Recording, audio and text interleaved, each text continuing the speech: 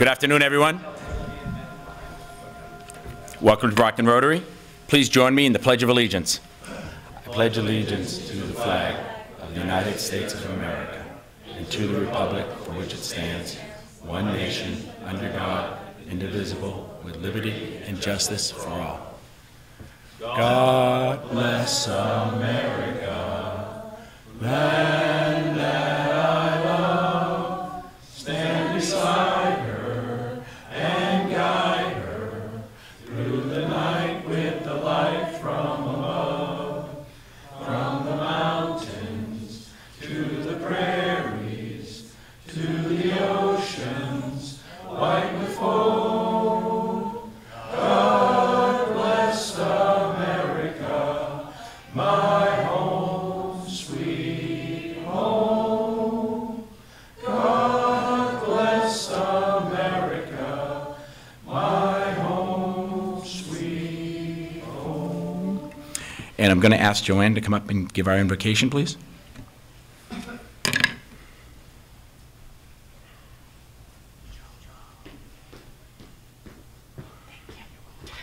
Good afternoon, Rotarians, and welcome guests. Great to see everybody today.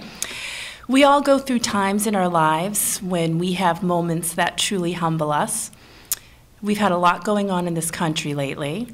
And the other day, I was sitting in Whole Foods looking at my $200 worth of groceries, and I was having a conversation on the phone about an event that I'll be hosting.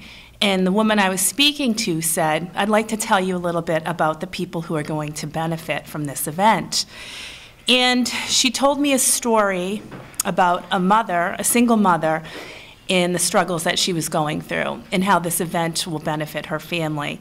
In the moment that she told me this, she told me that this mom had come into a service agency locally and asked for formula for her baby because she couldn't feed the baby. Now here I am sitting there looking at my $200 worth of groceries, and my eyes just welled up, and I thought, we all, especially in this room, people who are here to serve others in service above self, we all have so much to be grateful for. So I'm asking you today to just take a moment, close your eyes, and really consider all of the amazing blessings in your life, and that being a part of this group here today, Rotarians, is also a blessing, that you're creating the energy to help shift and change the world together. Thank you. Remind everybody, the Centennial pins are here, and this is one of our biggest fundraisers. Chris Cooney really spent a lot of time on this. Robin does have the pins here. A bunch of people did indicate that they wanted a pin, so if you haven't gotten one yet and you haven't paid for one yet, please see her. They're $100 each. We have 100 of the pins. All the proceeds and the money collected for that goes to the C&E fund. So if you haven't got one yet, the Centennial's coming up next month. Please see Robin and get one. Invoices, they went out, so if you have any questions on invoices, please talk to Robin or Betty. I want to thank, you know, it's funny, I look around this room and I want to thank the people, myself included, that attended the multicultural networking event last week. And it's funny when you go to one of these events and you look around, you see a lot of the people who are in this room actually attending the same event. It was a very successful event, a lot of people there. I think I asked about 8 or 9 people to be attending lunches within this month and next month, and potential members to join this club. So if you have a chance to attend one of these networking events, especially if it's within the local community, I would, highly recommend it. Board of Directors meeting is next Tuesday, the 6th, at 22 Benny at 5:30. Next week's speaker will be next week's presentation will be our own Alfie O'Shea for St. Patrick's Day. For those who cannot attend luncheons and want to attend the make-up breakfast meetings, they're March 15th and March 20th, 7:30. I would like to ask Richard if he would just stand up and give a quick minute on the spin-a-thon that you wanted to, please. Thank you. Yes, so a week from today, Thursday the 8th, Crescent Credit for the last several years raised money for the old Pony Y. go towards their campaign. For those of us who've been involved, membership, whatever, we know where those funds go and why. It's near and dear to many of us. In fact, Joanne kind of opened up the door talking about what you said. Those things happen out there. There's families, there's children that are in need, and it's up to us to do what we can. So again, next Thursday, March 8th, all of our branches, and we have spinning right on the branches. You can come in and choose to make a donation. That would be nice. 100% does go to the Oklahoma Lot, and it's just something that we're proud to do and we'd like to donate. Okay. Thank you, Richard. So if you guys can make it, you want to donate, it's a great cause. See Richard. Wrapping it up, we have our biggest fundraiser coming up this month, the Pancake Breakfast. Heather has some forms. If you have not filled out a form for a placemat or an ad, please see Heather. We're still looking for raffle items, donations. I did get some stuff from the Bruins, which I will hand over to Bill. I'm still waiting to get some stuff from the Celtics also. But if you have any questions concerning any of the raffle items, or if you have not placed an ad, remember this is our biggest fundraiser of the year, and we need as many Rotarians to participate as possible. Last year was a fantastic event; it was better than the year before. So if you do have any questions, please see Heather. Bill's not here today. Happy Bucks. Anybody got any Happy Bucks today? I don't see.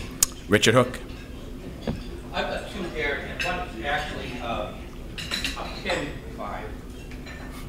Our dear Mr. Lutz was doing some work in my office and noticed that I didn't have my pin on it. You have it on all the time, Richard. Here we go. Now the other one is from Mr. Lutz too. This one is, I need him to know that it's fine, and that's great. But I need you to know that I sit on the committee there and refuse and renew your contract. That was good. All right. Can we waive his fine? All in favor? Amy, I'd like Amy, while we're here, she could just give an update on our centennial event that's coming up next month, if you'd like to, Amy. So we're celebrating, as you all know, our 100th year.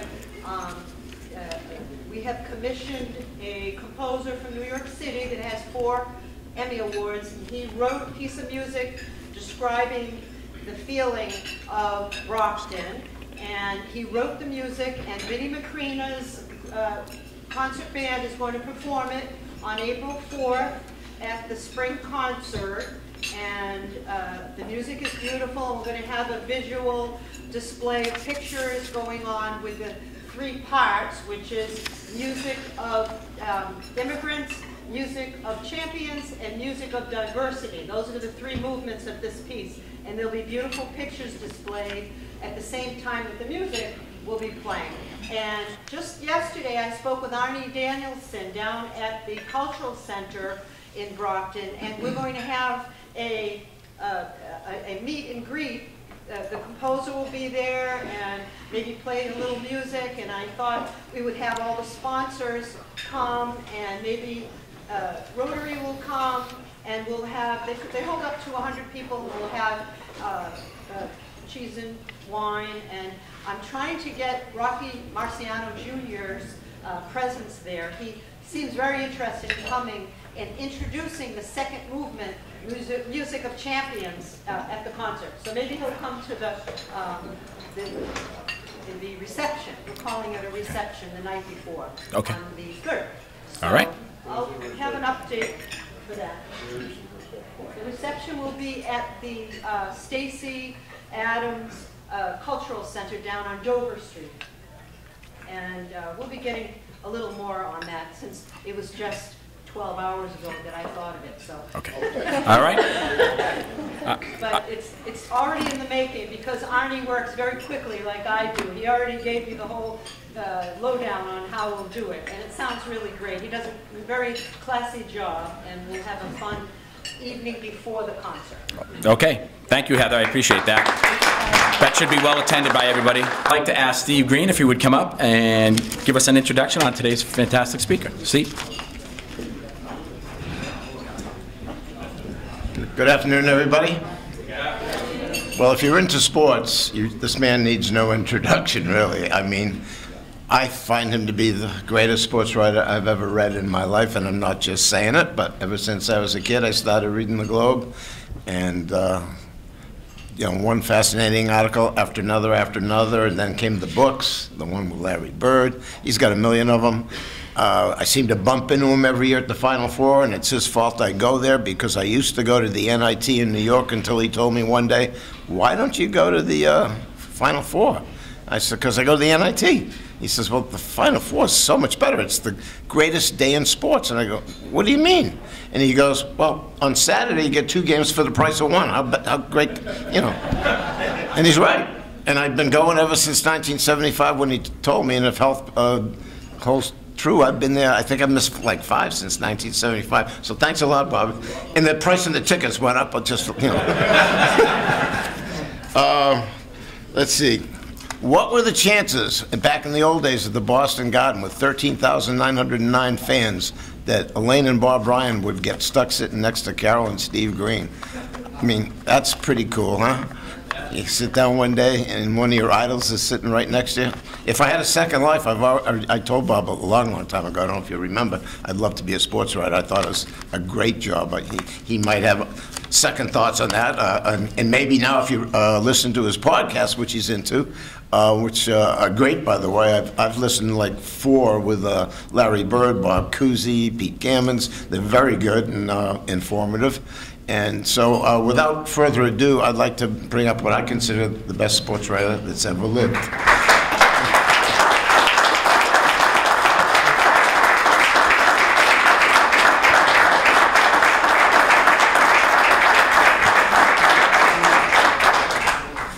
We should all be out there, by the way, today.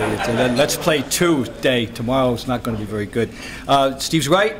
Elaine and Bob Ryan in 1978 became custodians of seats at section 62, row A, seats 1 and 2, looking down on the foul line and at the Celtics bench, and sitting in seats 3 and 4, where Steve Green and Carol. So that is a gospel truth. We've known each other that long. And I'm glad I was able to introduce them to the fun of the NCAA. Has it really been 40 years, do you think? I know it's a long time, but wow. Well, nice to be back anyway. And I just want to share a couple of thoughts with you before which is usually the good part, which is the questions and the arguments and the debates and why did you say this and why didn't you say that? So we'll worry about that. But, you know, you hear often about how lucky we are to be in Boston at this particular point in time with regard to the proliferation of championships as opposed to being, well, almost anywhere else. It's all true. And I did a little research just to so I can share with you exactly how lucky that we have been, and we are truly in the golden age of sports here in Boston since the turn of the century, in the 21st century. Now, I'm not going to get into that debate about whether it started in 2000 or 2001. For the sake of this argument, I'm going to say it started in 2000, all right? And we can have, I'm not going to nitpick on that one. Since 2000, among all, well, first of all, this is among all the cities that have all 4 major sports. And I'm excluding the MLS. I hope I'm not offending anybody. But you know the 4 leagues I mean. So there are a number of cities that have all 4 major sports. And of course, if you don't, then you're not even in this discussion at all. Boston has had 10 championships, as you well know. 10 championships. And we've come achingly close to some others, not just the Patriots on 3 different occasions, losing excruciating games, but of course the Celtics lost very painfully to me in 2010. Should have won that one. And could have won in 2009 also. But shoulda, coulda, woulda, you know, we all know that stuff. We've got 10, and we are the only city in America with a championship in each of the 4 major sports since 2000, since the turn of this century. Second is LA. They've got 7. However, there's an asterisk. This is assuming that you count Anaheim as LA. Now, I don't know how many people here are thoroughly familiar with the Southern California circumstance, but Orange County is not LA. I'm sorry. But they, and they desperately, the ownership of the Angels desperately want to be considered an LA team, hence they're now known about their 4th different name since they first came into being as the California Angels back in 1961. They're now the Los Angeles Angels of Anaheim. Oh, brother, you know, LAA. No. Well, LA's got 7. and in 2 different sports. Baseball with Anaheim. Remember, the Angels won it in 02, in case you forgot. And, of course, the Lakers. And also the LA Kings. LA Kings have won 2 when you weren't looking. Okay. Next, checking in with 5 are 2 cities. Pittsburgh, which has done it in 2 sports, in hockey and football, and San Francisco/Oakland, the Bay Area. I will grudgingly, they are 1. Yeah, let's be honest, if you know that geography, that's not arguable. They're 1, and they've got 5 also in 2 sports, which are baseball and basketball. The 49ers, I know you think about them, but it was all in the 20th century. They haven't won in the 21st century yet, and they're not about to win anytime soon, Garoppolo or no Garoppolo. Okay. Oh, I got New York. New York has 6 now. New York, we have to start with this. You know how many teams there are in New York that they can claim as their own? 9. They've got 9. They got 2 in each of the in baseball, basketball, and football, and they've got 3 hockey teams. So they got 9 to choose from. They've got 6. They've got 6 in 3 different sports. The only sport that they haven't done it is basketball. The last Knicks championship was 1973. And they aren't remotely close, as anyone knows who follows the NBA right now. Okay. Chicago, they've got 5 in 2 different sports, baseball and hockey. And they've got each of their baseball teams having 1, which is good for them, nice for them. Detroit has 3 in 2 different sports, which are hockey, and they did win it in 04 in basketball. People forget that, but they won it in 04. Philadelphia has 2, in 1 each for the Phillies in 08 and the Eagles. The Eagles. Miami has 2. Because they have the Florida Marlins won it in 03, and the Miami, excuse me, they have 3 because I forgot 2 sport. They have 3 because the Heat won it twice, and then with 1 each, Dallas, who got it in. I'm thinking already in basketball. In 2011, the Mavericks won, and Phoenix, the Arizona Cardinals in 01, beating the Yankees. So we give them a hand for that, by the way, don't we? So we do that. Okay.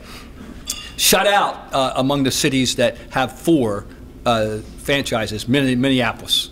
They've been shut out in a decade. All right, I'm just making a point that's how lucky we are. And of course, no team, no city has as many. No city, we're the only one with 4. The only other city has won it in 3 different sports. That's New York with their 9 teams. You know, big deal.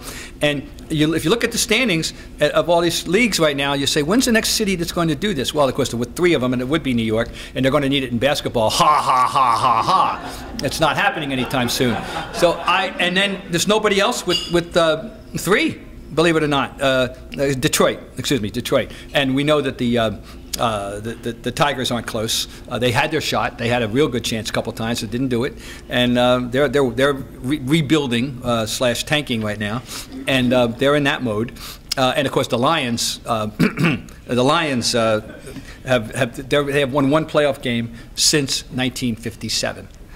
So those of you Tobin Road fans should now take a bow, because that's and Bob Hunchmeyer, those who were playing for the Detroit Lions when they last won.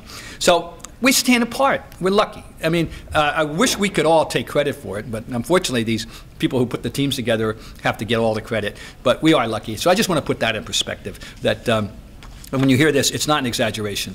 We are very fortunate. And look at the year we're having. I mean, all right, the Patriots, we know it didn't get it done, but you can't be crying when you go to the Super Bowl, which a lot of cities some cities have never done, namely Detroit, and a few others have never done it since the merger, which was effective in 1970. The NFL merger took place then. I mean, it took place in '66, but they didn't implement it until '70.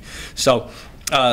It's just an amazing. Look where we are right now. The Patriots came close. Celtics, as we know, are having a good year. I'm not predicting a championship. I don't think they would beat Golden State or Houston if they can get out of the East, but they're good and fun and exciting and worthwhile. The Bruins, quite surprisingly, are I think a legitimate contender. I think this Rick Nash trade gave them a shot.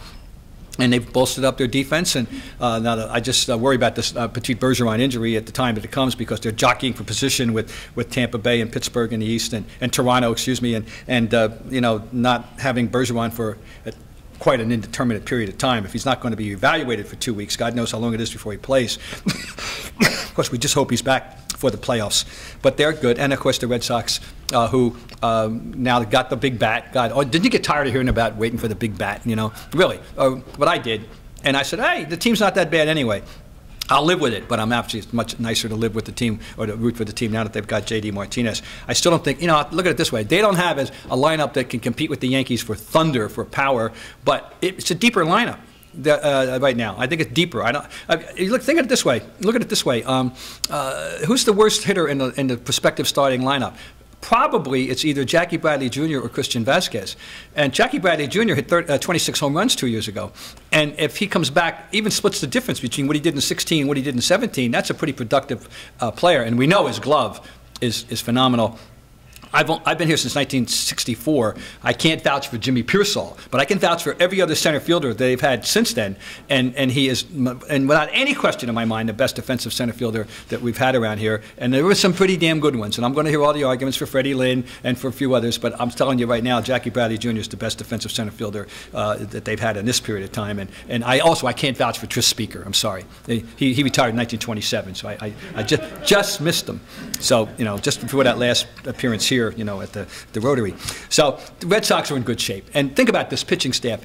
Everybody wants to talk because this is the time of the year to talk if all goes well. Look at the rotation they could have. They have 2 Cy Young winners, one of whom is coming off a terrible year, Porcello, and he's going to bounce back to some reasonable degree. And the best pitcher on the staff is a guy who has yet to win a Cy Young, and that's Chris Sale. 6 times he's been in the top 3, I think. But so if they can be lucky, stay healthy, same with everybody, of course. But the potential right now, sitting here on March 1st, is very exciting. And I'm excited about the team. So there's nothing not to like in the Boston sports scene, quite frankly, and on the pro teams. Now, I just want to take a few minutes to just discuss and give you a little food for thought before we entertain some questions. And that is, I'm here as my guise, obviously, as a sports writer and a sports commentator. I'm still very fortunately doing stuff on ESPN for Around the Horn, and I'm very happy. I've been very grateful to have done that.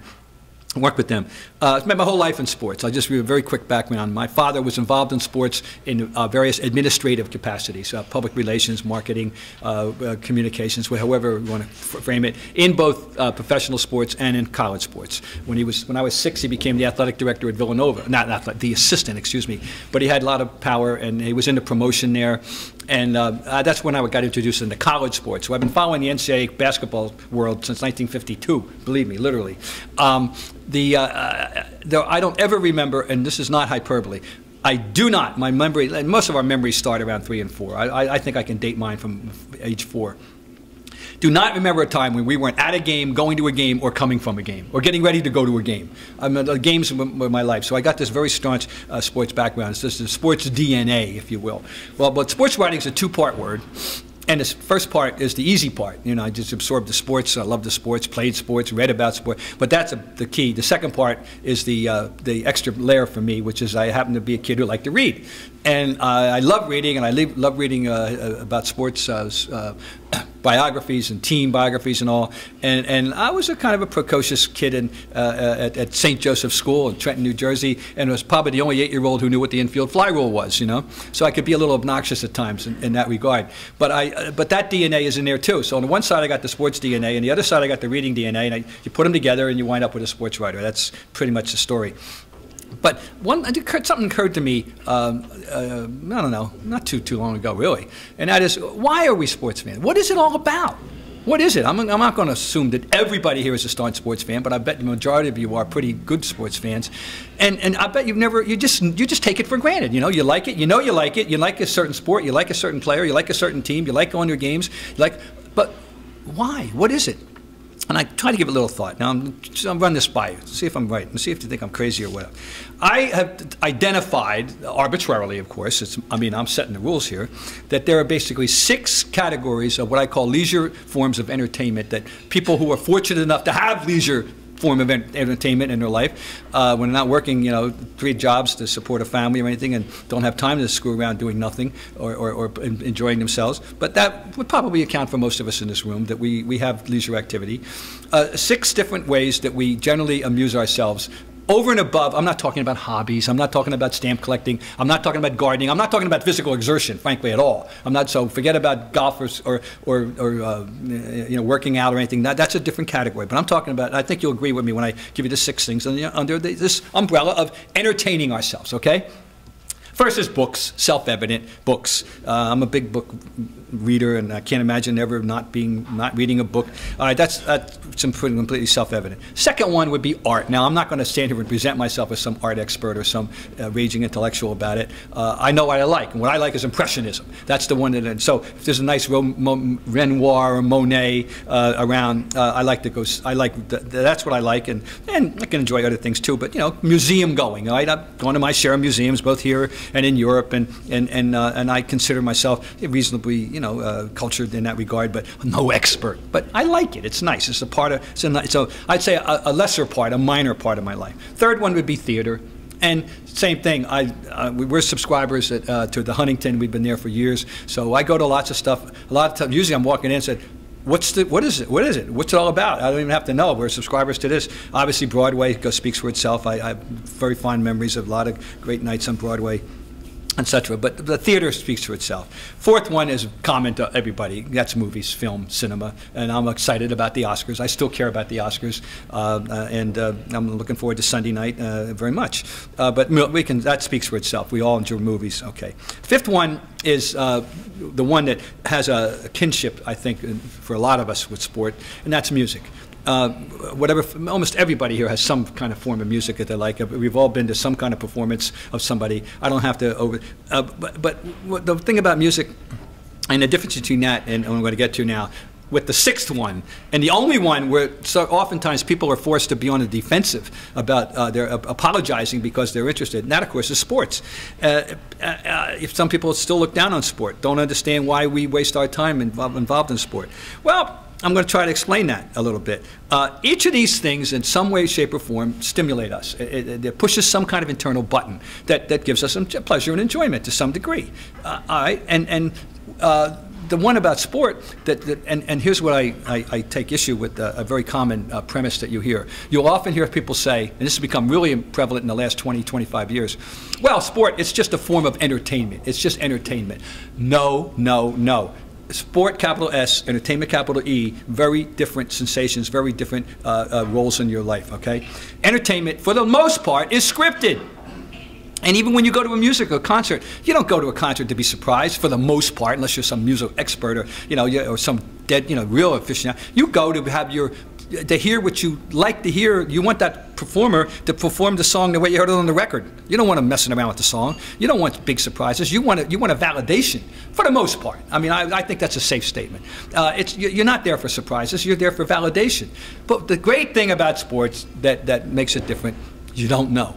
You don't know. And it's about competition, number one, if you enjoy just watching people compete at a high level for whatever it is. And number two, it's the uncertainty that provides, it creates a buzz, it creates a sensation, it creates a curiosity and an excitement. You feel alive, you know, you just do in a way that these other things, quite frankly, don't do. And plus it provides a commonality of things for you to share with your friends. I mean, as much as people might enjoy having gone to a Monet exhibit at the Met or at the MFA in Boston, nobody's standing around talking about it at the water cooler support the next day. The way they, you know, that doesn't happen. But sports, that's what happens. And there's no greater. Well, we just came out of the, and you don't have to even know a lot to appreciate it. We just came out of the Olympics. So I don't know how many people were interested, but I was interested, and one reason being that I was fortunate enough to cover and go to 11 Olympics, 6 summer and 5 winter, and I really miss doing that. It's one thing. I retired officially in 2012 full-time from the Globe, and I really miss going to the Olympics. And I've been in Winter Olympics enough to understand certain things and have a feel for it. But even if I don't understand the nuances of all these somewhat esoteric sports, I'm not going to portray myself as a biathlon expert at all. But you know about the competition. If you know a little bit about the rivalries and the history, it creates something. So that when I was watching our two cross-country skiers, Kickin Randall and Jesse Diggins, in that team pursuit thing and team relay thing, and here comes Jesse Diggins trying to outskate in the last lap these two from well, I think Norway and Sweden, which are the great winter sports capitals.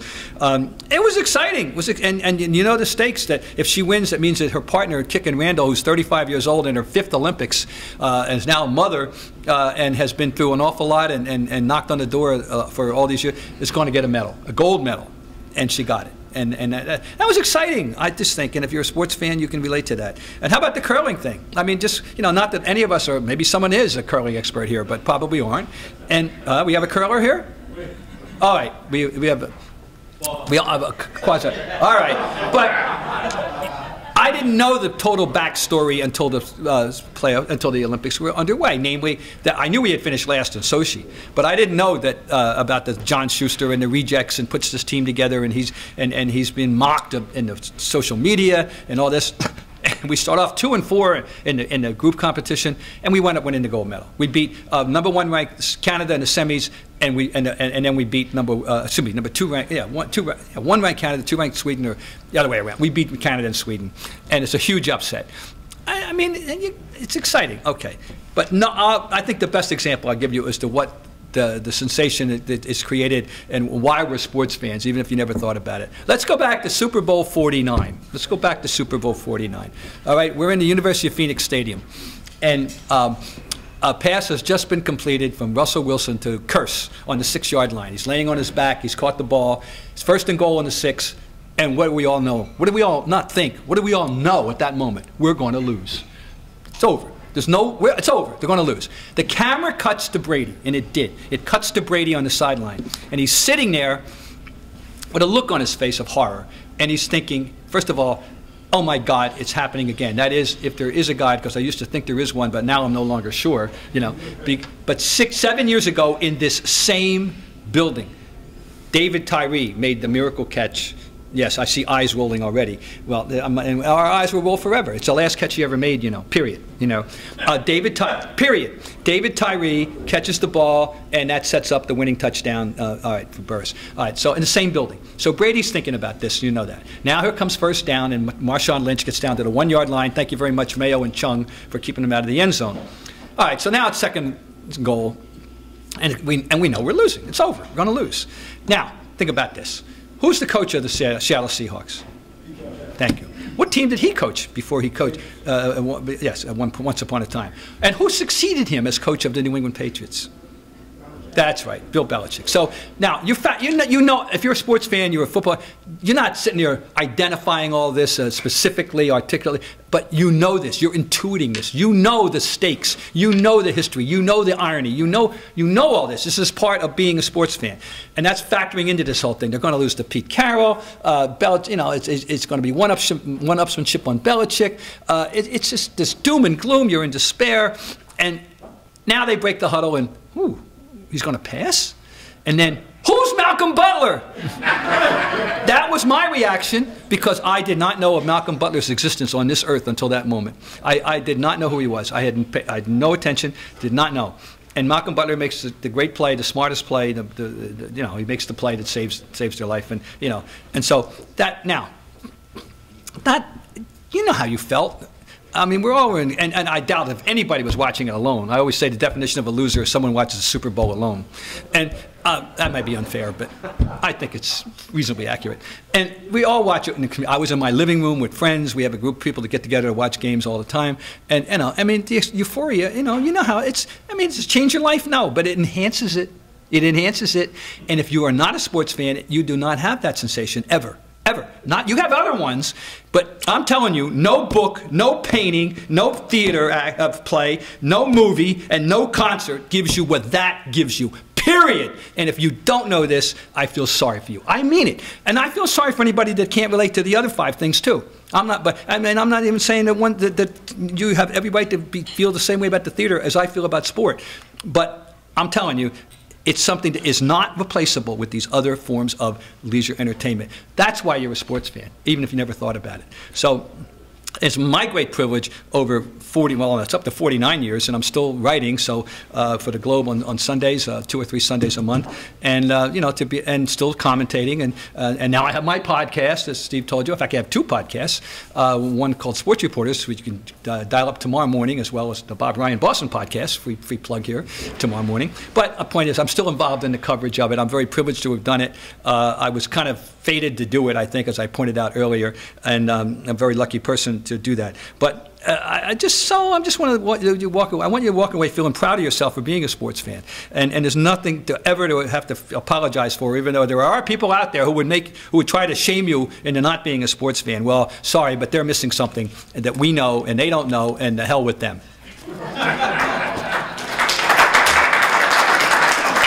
With that, I open myself up to you know, any questions about anything and everything. Yes. Mr. Ryan, it sounds like the best story that you ever had written then is with the Patriots, but how about when the Red Sox won their first game, their first World Series? Oh, absolutely. I can tell you that's a very good question. And people ask. Follow-up. Yeah. Being with Mr. Henry, my brother-in-law is a printer over at the Globe, so what's your feeling as far as them trying to change the name of Yorkie Way? Okay. All right. First question had to do with reacting to 04. After Game 3, in which they lost 19-8 on that Saturday night, obviously I wrote a column that was the only sensible thing to write, I think, which was, okay, folks, everybody remember at the time, we want the Yankees. Well, you got the Yankees. You happy now? You know? And so no team had ever come from 03 in baseball, and no team at that point had ever come from 03 in basketball, and they still have it, and only 2 had ever come from hockey. It was, nobody had done it in baseball. So we know they're going to lose. They're going to get beat by the Yankees. All right, so now we get to the 11 nights later, they're sipping the champagne. 11 nights later, they have gone 7-0 since that moment, and they are winning the World Series. It was a joy to write about, obviously, and of course, Game 4 was 4 was the famous Dave Roberts steal game, but it starts off when Kevin Millar works a walk, and then Dave Roberts steals the base on Mariano Rivera. Very close call at second, but he was safe. But thank God Joe West didn't go for Jeter's swipe tag, which he was very good, very clever maneuver that made it look like he was tagging you, but he didn't. And then Bill Miller hits the single up the middle, and I don't know this, ever see the video, but Rivera tried to kick it. He tried to kick it. It came right up of his foot. But anyway, and then of course they go 14 innings, and Poppy hits the home run. 12 innings. Poppy hits the home run off Paul Quantrill, and then the next night they win in extra innings, and 10 pitch at bat by Poppy off of Edwin Loaiza, and he bloops one to center to win. And the highlight of that game for me was Wakefield comes in relief. Of course, he had been the GOAT. Not the GOAT, unfortunately, but he gave up the home run to Aaron Boone the year before, and losing Game 7. And now he's in there in this important game, and Varitek's catching him, and he wasn't his usual catcher, as you know. It was Mirabelli, and Varitek there's 2 pass balls to get him from first to second and second to third, and now we're waiting for the third pass ball, and here comes the winning run. But he strikes out. Who was it? I forget, but he strikes out. I'll get it. The DH, and. Flashing in my head. Anyway, gets out of that inning and they win the game. Okay, those 2 games together took over 11 hours of baseball. And they both ended on the same calendar day because Game 4 ended after midnight, Game 5 started at 5 p.m. Anyway, so from that point on, it was anticlimactic, really. The Game 6 was the bloody sock game, and Game 7, Johnny Damon hits a grand slam in second inning, and they rout. The Yankees had no pitching left. They mismanaged that series completely, and then what the Cardinals. The first game was 11-9. That's when Bellhorn hit the foul pole with the home run. From that point on, none of the games were in doubt, and they win. It was tremendous. I mean, it broke the so-called curse. Not that there ever was a curse, as you know, but it was the mythology, and it was fine. I mean, and so that was very exciting. Now, this hot potato known as changing Yorkie Way to Jersey Street, my personal opinion, Mr. Henry, who still signs my paychecks, I guess I'd have to say, ultimately for the Globe, I wish he hadn't done it. I'm not. I think it's going to be just uncomfortable and messy. There's a biography apparently coming out of Tom Yorkie or is it out already? I think it's coming, in which it's going to basically try to defend his legacy. And yes, they were the last team to have a black player in 1959, but no, he was not the guy who yelled, "Get those N-words off the field" in 1945 in an infamous tryout for Jackie Robinson and 2 other guys. He wasn't even in Boston at the time. This has got to be completely debunked, and don't buy anybody that tells you he wasn't, from everything we know. His personal relationships in South Carolina, he's defended by a lot of people. People of both colors are sticking up for him, and the way he handled his affairs and his personal life in South Carolina. I don't know. I mean, and the Yawkey Foundation has done a lot of great things and wonderful things, and no one can deny that. It's going to be complicated to balance this all off. So it's a tough one. It's a very, very tough one. But he's in it. He's done it. He's made his case for it. And Mayor Walsh apparently is behind it. And you know, they got the approval of the abutters that they needed. It sounds to me as if it's going to happen unless he changes his mind. You know, so I hope it works out for everybody concerned. I know, but there's a lot of history has to be re-examined. The one thing that I will criticize Tom Yawkey for sure. Is that he did have himself associated with known racists. Pinky Higgins was not a good man, a player and manager and general manager of the Red Sox, and he was a old line, classic Southerner, the type that we abhor. And unfortunately, he was very close to Yawkey, and there may be a few others too.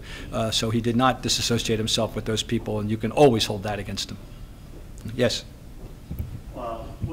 What's your favorite sport to cover, and what would you say were the best years of covering that sport? Well, and that's a loaded question for me, which is there's a difference between my favorite sport to cover and my favorite sports. Favorite sport to cover, nothing was close, was golf.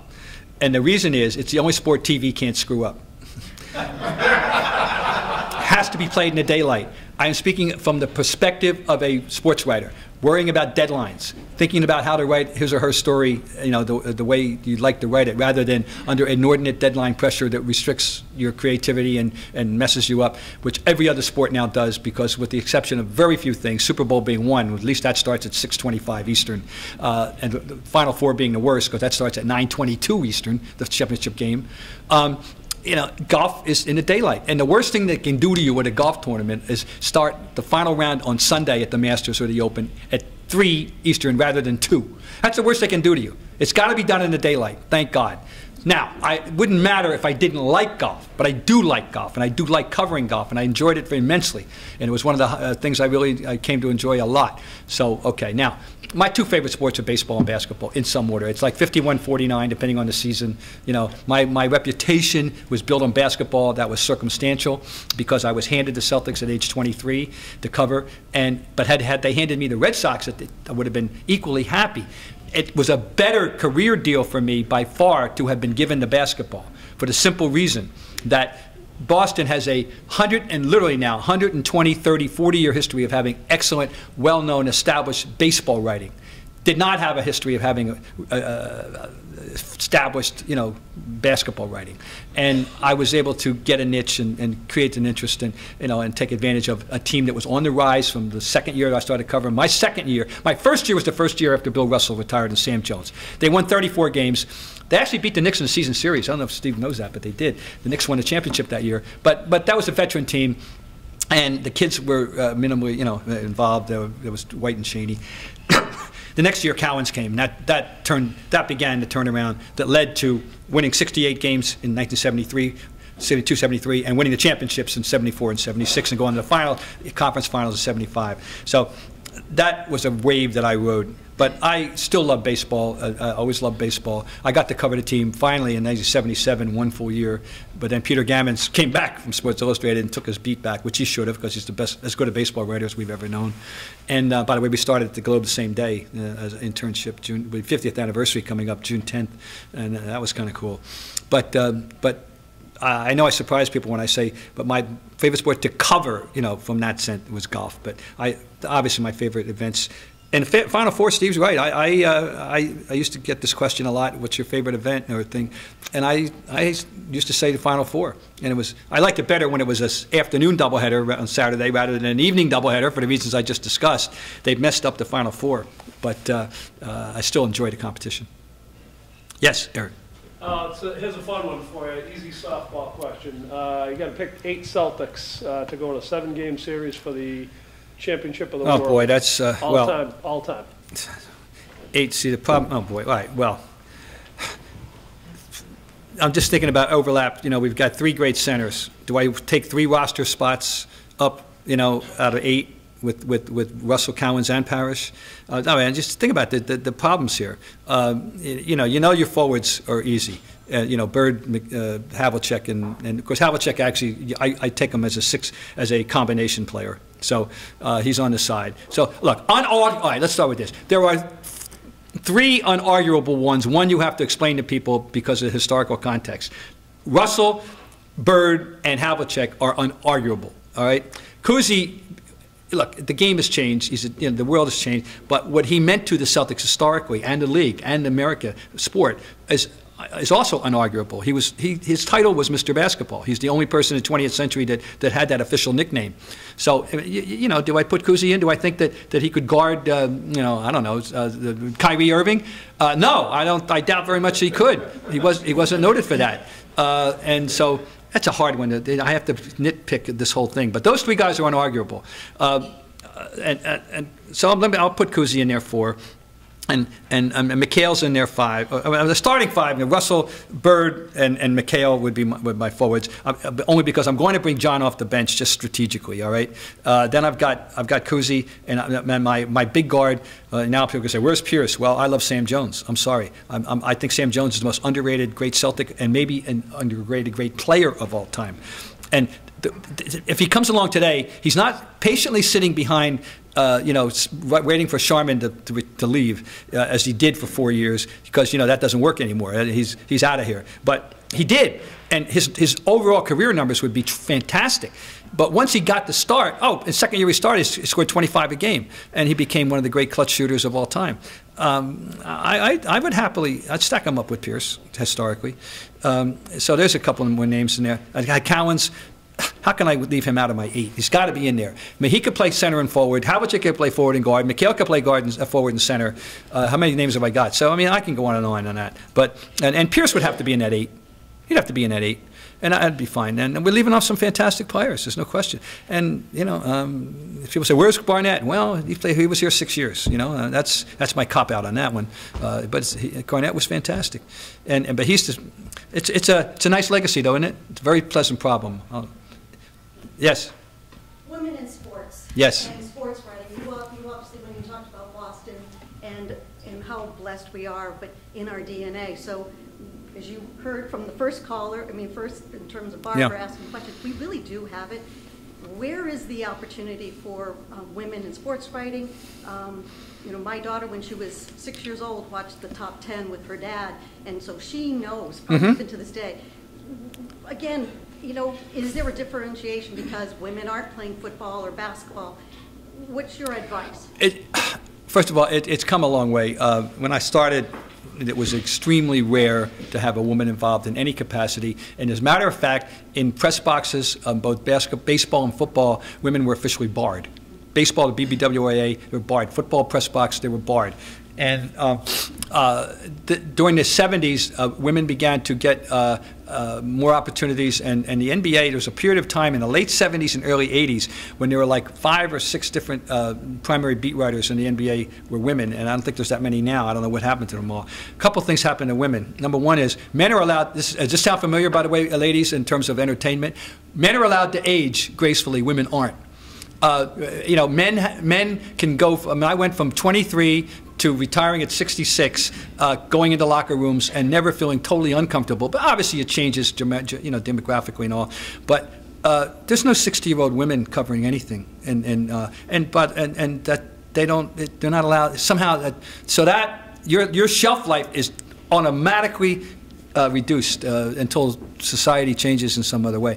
But there are lots of women sports writers, and very good. We have just added to the Boston Globe staff. Has anybody been following the byline Tara Sullivan since she came? With all due respect to my, colleagues I left behind 5 years ago, she's automatically become the best writer on the staff. She's the best pure writer on the staff, and I just think what she just did in the Olympics, and I found out it was the first time she'd ever been to the Olympics. I mean, she's a fantastic addition. And she's, not alone out there, but she's the best writer on the staff already. John Powers used to be the best writer on the staff, but he retired. Now Tara's got the honor. There's tremendous women out there, but women's careers are arc differently. I have one friend that's, God knows, she's still hanging in there out in Sacramento, and she's a exception to the rule. She may be having the longest career now of any woman in terms of covering things that I know of, and she doesn't seem to have any indication of slowing down. But we're just talking about writing. Broadcasting is even worse. I mean, in terms of women on television, it's same as it is in any other walk of life. The looks matter, and the hair matters, and it's just in a way that it just doesn't for a male, and it's not right. But it's a microcosm of the society there. Yes. Thank you for coming. My question is, it relates to basketball. As a basketball fan, or just in general, what are your thoughts on, as far as particularly in the NBA, the whole move to quote-unquote small ball, with running up and down with less emphasis on half-court offense, elimination of the big man. Yeah. Do you think that that's permanent, sustainable, or just what are your thoughts? Well, I hope it's not permanent, and it's the trend, and it's still trending in that direction. It's going to take, well, no, it's a great question because it's something that troubles me. I don't enjoy the game as much the way it is as I did before because there's no balance.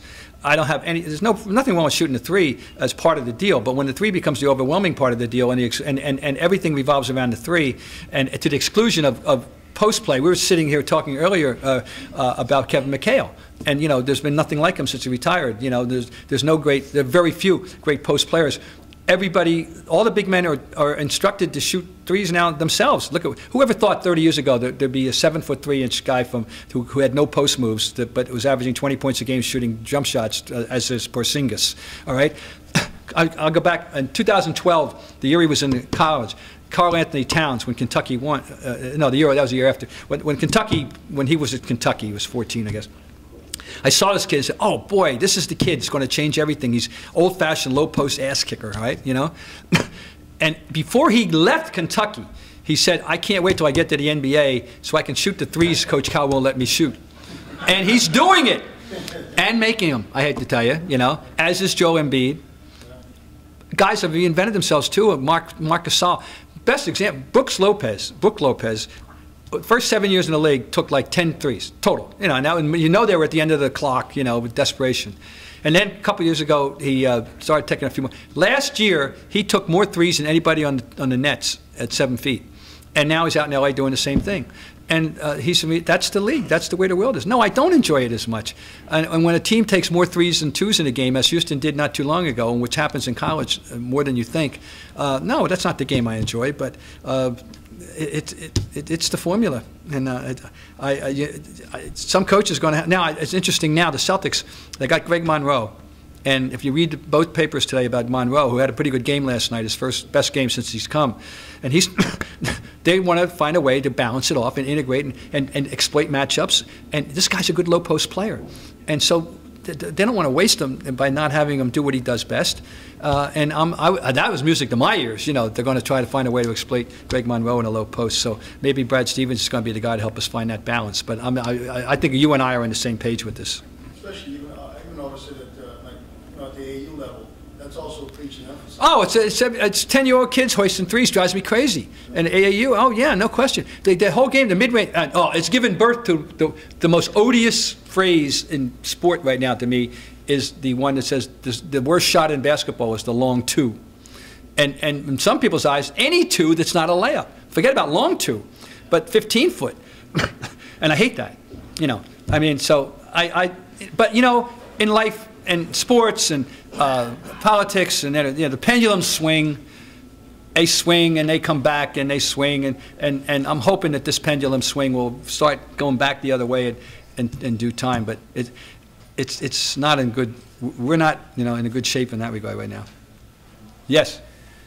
I'm a big fan, so thanks for coming and talking. You're welcome. Love your column. Love you on Around the Horn and BTI. Great job. Pro basketball seems very difficult to watch these days, and you just kind of commented a little bit. But one of the things you commented about, just sports in general, being a surprise. When I see LeBron and he takes 4 steps across the paint and he gets away with it, or he fouls out, I don't know what his total fouling out, one of the most physical players ever, has fouled out twice in his life.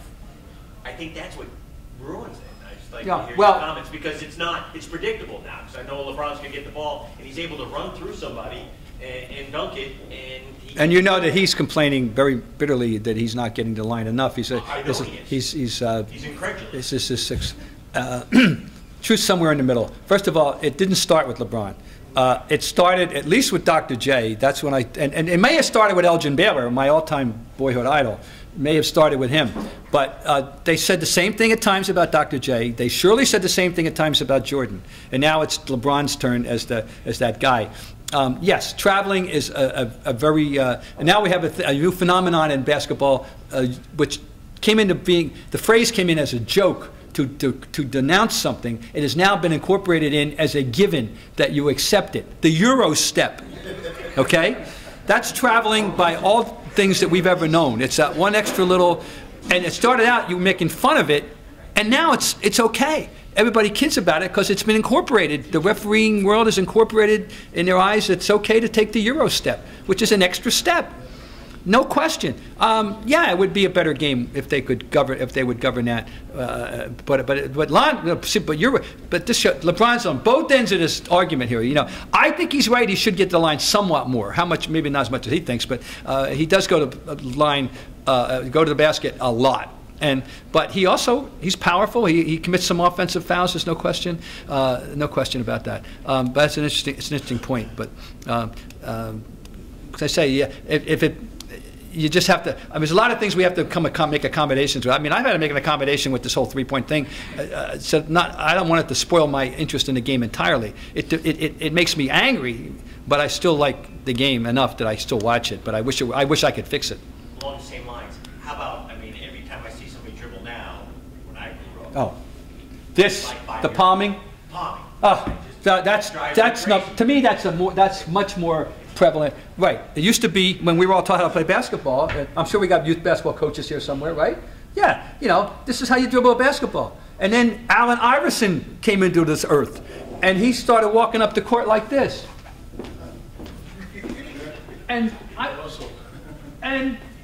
Now that's. All right. I'm blaming him for a lot of things, by the way.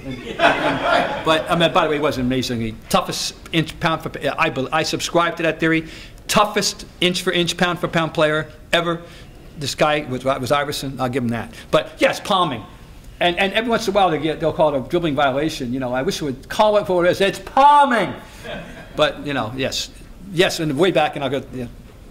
Yes. The most fun college team I've seen in the last few years is the UConn women. Oh, yeah. It's the best team basketball I've seen. Well, the UConn women are they just wrapped up their 10th regular season undefeated season, and what Gino's done. There's no reason for it to happen. Nothing was going on out of the ordinary at UConn until he came along, and he's created this incredible dynasty. I can't imagine playing for them and being the pressure of being. Do we want to be this team that messes up the run? They got beat last year at the buzzer. At the buzzer by Mississippi State. You don't think they want to play them again this year? Oh boy! And who's number 2 this year? Mississippi State. So they're on a collision course, perhaps, for a rematch of that championship game. Oh, what Gino's done? First of all, I said this about Calhoun too, in terms of making UConn, a power. I said they should put on their Hall of Fame plaques. Should say he made Storrs, Connecticut, a destination. Because there is no Storrs, Connecticut. It basically it's Madison. No, not Madison. It's a strip mall. With a post office. It's Storrs itself. They are Storrs. The campus is Storrs, and it's amazing what he's done, yes. And they're good. And this year's team is yet another one. And I'm sure he's recruited yet another one. I don't know. It's going to end when he retires. That's when it's going to end. Not until. The gentleman in front, yes. You mentioned Baylor a few minutes ago. What's your perspective on Baylor and West and their place in basketball? Well, all right, I'll start with Baylor. I believe, and I may be out there, that Elgin Baylor is the single most important individual in determining the way individual basketball has been played in the last 60 years. I think there was basketball before Elgin and after Elgin in terms of individual offensive play. He brought things to the game we had never seen.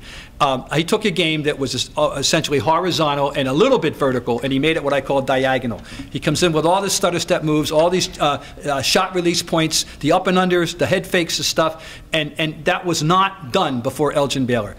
And as far as Jerry West is concerned, it just one of the handful of greatest shooters and toughest competitors, two-way guards. Really, he and Oscar Robertson were the standard until, you know, they were the all-time backcourt, and then we got Magic and Michael, and you can argue that forever. But still, Jerry West deserves being in any top 10 or 12 discussion of all-time players, and as a competitor is second to none. But Elgin is the one I worry about, that his legacy is not. Now there's a biography by a guy named Bijan, B-A-I-J-A-N, Bain, B-A-Y-N-E. I was privileged to write the foreword for that, and about Elgin. So I got myself, you know, recorded for posterity on the subject of Elgin. But I am very proprietary toward Elgin Baylor, and he was my two boyhood idols. Originally were Elgin Baylor and Ted Kluszewski, Big Clue. So don't ask me why. I was the first baseman, I guess. So first at Little League. Gentlemen, yes, sir. You? No? That was great. Okay. I just wanted to ask about from the NFL part of it is what do you think about the Bill Belichick, the trophy to be named after Bill Belichick? What would it take? Well, you know, he is the best coach I mean, most successful coach in NFL history. I just wish it were accompanied by a more buoyant personality, you know. I wish he could be an even better ambassador. Look, we all strive for whatever, but what we strive for ultimately, I think, among other things, is to be comfortable in our own skin, right, and hope we are. He is. Unfortunately, he's totally comfortable in his own skin, the way he is, doing it the way he's done it. He could bring so much more and be so much a better ambassador. I'll just try and do my little Cliff Notes version of Belichick, because he's a fascinating topic, okay? I think that there's not much doubt in my mind that no person has ever coached in this league who knew more about football, the ins and outs of it. I know more about history. You can't love football more than he does. And he was another prodigy. He was a Mozart. You know, his father was the assistant at Navy all those years, 33 years. Everyone in the NFL knew him because he ran camps and he was a scout. And they knew he had this little protege kid named Billy that he had in the film room when he was 10 or 12. Anyway, he has a sense of history. I say he knows more about Paul Brown than Mike Brown does. I mean, he knows more about football, and he likes to share it with you. And everybody sees this image of him that he should never even come out after the game. You know, don't present yourself on Sunday or Monday night or Thursday night. Let somebody else come, because he's useless. You know, it's the same thing. We were either A, we were very good in all three phases of the game, or B, we were not very good in all three phases of the game. And then that's about as far as he wants to go. And maybe he'll say something nice about Tom, and that's about it. Now. Monday, he's better. He's seen the tape. He's digested the loss, and he gets better. And by Friday, remember, he has to face the press every day. By Friday, he's like a raconteur. Friday's a nice, calm day. It's a walkthrough day. The game plan's in.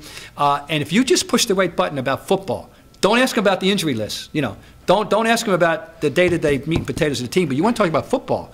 I don't care if you want to talk about longs. One day he did like 10 minutes on long snappers last year, you know, and he's an encyclopedia, and he loves it and wants to share it with you, you know, but he won't show but only this few writers get to see it. But in public, you know, he said, every once in a while, you know, he has been on, you know, Tonight Show, you know, and that a couple of times after they've won, and he's smiling, and it's just the way he chooses to present himself. It's too bad. He could really, knowing as much as he knows and caring as much as he cares about football, he could be a better ambassador of the game. I think that's a given. Yes. As a fan, your most painful loss and sweetest victory. Boy. As a fan, there was some. This would be, you know, go back to BC as a fan. And in 1969, it was a year after I graduated, but I got out. I was in the Army Reserves. I come back in February, and the Globe rehires me as an office boy. And BC is on a run. Cousy announces retirement. They won 19 games in a row, and it took them all the way to the finals of the NIT. And the NIT still meant something a great deal then. It was still only 16 teams. It was still important to win the NIT, and it would have been a great thing. And BC wins. First game they beat Kansas. Second game they beat Army, which was with Knight, a very good team. Third team they beat Louisville, or vice versa. And the fourth round championship game was against Temple. And we're up, and I say we, and I was covering this game, by the way, for the Globe. But we're up by 9 with 9 minutes to go, and we got outscored 27-9 the rest of the way and got beat. And if we played Temple, one of those deals, I think if we played them 10 times, we'd beat them 8 or 10, 8 or 9. But this was one of the 1 or 2. That hurt. That really hurt. I cared. You know, I still was very young and cared very deeply, and knew the guys and everything. It was that I keep replaying that game in my head. You know, when the games go to last shot, that's dicey. That can happen. But this is a game in BC was in complete control. We're going to win the NIT, and of course to this day they've never won it, and they've never gotten to the Final Four. They've gotten to the Final 8 3 times. A couple of those were close, but no. And just talking in terms of the local professional sports teams, I did mention 2010 with the Celtics. That one bothered me a lot. They were up by 3, but 3 minutes to go, 3 or 4 minutes to go, and in 94 seconds they went from +3 to -6, and the game was over. And they turned it over, but it all started the way so many Laker victories in that era started. Derek Fisher hits a 3. If they don't put a little, maybe not a statuette, but a bust for him out there, because of his contribution. It wasn't the only time he ever hit a big 3 for them. Derek Fisher hits a 3 and gets them back in it, and we get beat. The Celtics were better. They were better than the Lakers that year, and they should have won that series. That one hurts a lot. Satisfaction-wise, because it was my team, and I was young, and I had seen the whole thing grow from the beginning. I mentioned how Cowens came in 2010. In 1970. When the Celtics won in '74, it's the first championship team I covered personally. And I was very deeply embedded with that team. I was very friendly with a lot of people. It was very emotional, and it was a great series. And that meant a lot to me, be able to sit my first time to write a story about the team winning the championship. It's first of like 17 of them I've had, thank God, being in Boston, literally. But that was the first time. So I really enjoyed that. And I really enjoyed, I'll tell you what really meant a lot to me, and like I had nothing to do with it. Like I was talking earlier about how we're all lucky to be in Boston with these teams. Well, I was lucky to be a writer around these teams. But when the Bruins won in 11, that meant I could say I covered all 4 championships, literally covered championships in all 4 sports. Not many people get to do that. And I'm not a hockey guy, but that team was fun and special, and I was privileged to be there when they beat Tampa Bay 1-0, Game 7, no penalties. And Guy Boucher, the coach of the Lightning, said that was like 60 minutes of overtime. It was. And then go out in Vancouver, be down 0-2, come back and win that game 4-0 in the finals, and be on the ice with them after the game. That was a lot of fun. I really enjoyed that. I had so many moments. And of course, I could do the rest of the day on Bird alone. Seriously, you can imagine that. So and the Patriots, of course. The Tuck Rule game was always living in memory that night. It was a fumble, but hey. Gruden will never get over it. By the way, speaking of never getting over it, his last words, I promise you, will be, it was a fumble! But I'm happy he's back in it. I like having him back in the game. All right, I think we've reached... Okay. So I apologize that we ran way over, but I got to tell you, this is probably one of our best presentations ever. I'm going to stick around. I'm going to ask Bob to stick around because I know other people have some questions. For you non-sports fans, I will have movie theater tickets for you guys next week. But for anyone else that wants to stick around, I'm sure Bob would love to stick around. Thank you very much. We really appreciate it. Great day today. Thank you. Thank you.